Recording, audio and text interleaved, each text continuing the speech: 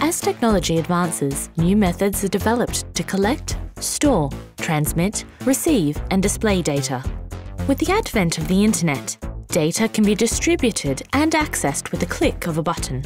The use of data, or data as it is also pronounced, has become a sensitive issue, with serious social and ethical implications to consider.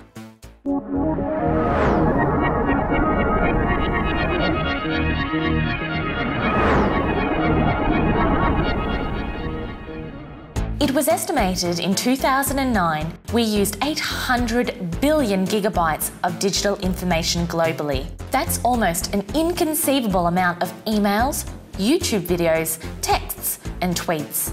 But even before this so-called information age, there was always a need to store and utilise data.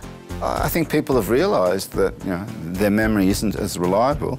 Data kind of extends our memory and is a better record. So we can make better decisions with data than we can make if we totally rely on memory.